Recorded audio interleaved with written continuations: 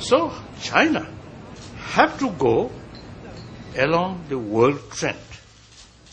World trend means more openness, more transparent, rule of law, democracy, independent judiciary. These things are world trend.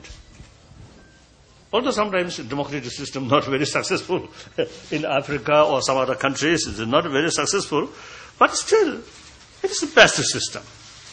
So that sooner or later, that greatest sort of populated sort of nation, have to go along that way. There's no other alternative. Look, former Soviet Union changed like that. So therefore, basically, I'm optimistic.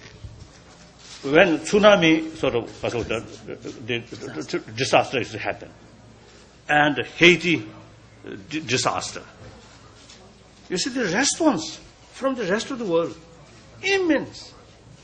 Such response, I think early part of 20th century, impossible. So these are the signs we human beings becoming more sensible. And also they develop sense of oneness of entire 6 billion human beings.